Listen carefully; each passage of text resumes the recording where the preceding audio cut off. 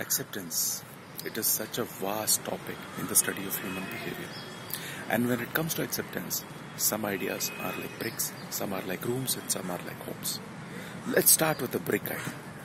Stare at yourself in the mirror for 2 minutes and become aware of all the resisting thoughts that come up that do not allow you to accept your physical form the way it is.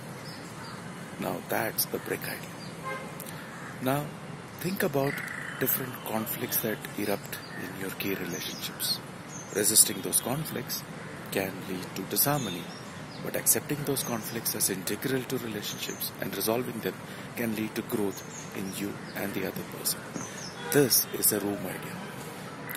Wabi-Sabi is a home idea. It's a place where you can live a life of full acceptance of yourself, the other, and the world at large. An acceptance of impermanence, imperfection, and incompleteness. Imagine how it would be to live in a home like that. My workshop is designed to help you create that kind of home for yourself. Joka.